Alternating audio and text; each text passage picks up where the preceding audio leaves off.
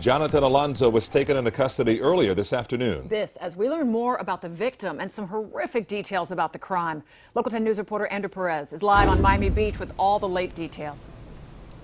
Well, what happened here, we're learning, is that victims, or witnesses rather, they spotted this guy at a park, said that something was just off about him. He was talking about drugs. So police were called out and realized that this is a person of interest in a murder.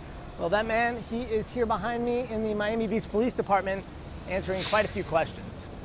This is the man Miami Beach police are speaking with, 30-year-old Jonathan Alonzo. After a plea from police, we need to speak with him as he may have additional information. And his picture put out there, authorities say someone spotted him at a park in downtown Miami. He was apparently harassing the other workers here who work up there, so it seems like he was causing a bit of a ruckus.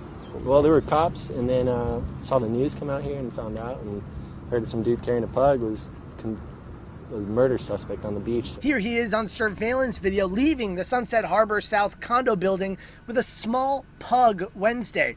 Sometime after that, detectives would discover his roommate dead in the unit they shared. The victim in this case had not been seen at work for a few days, so they contacted us to check on his welfare. Alonzo left the building on foot with that small pug and hadn't been seen until now.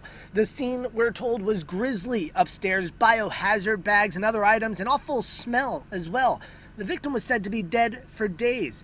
Those in the building remembering the victim, Louis Piper, as a stand-up guy. Many shocked this would happen to him. He was always really friendly to us and just a really nice guy, and it's just so tragic. So Alonzo is still here right now. That little pug, by the way, that stood out to so many witnesses was not harmed. It was taken by animal control. Records show that Piper actually had a restraining order against him. Again, no formal charges have been filed just yet, so definitely stay tuned. We're live in Miami Beach. I'm Andrew Perez, Local 10 News.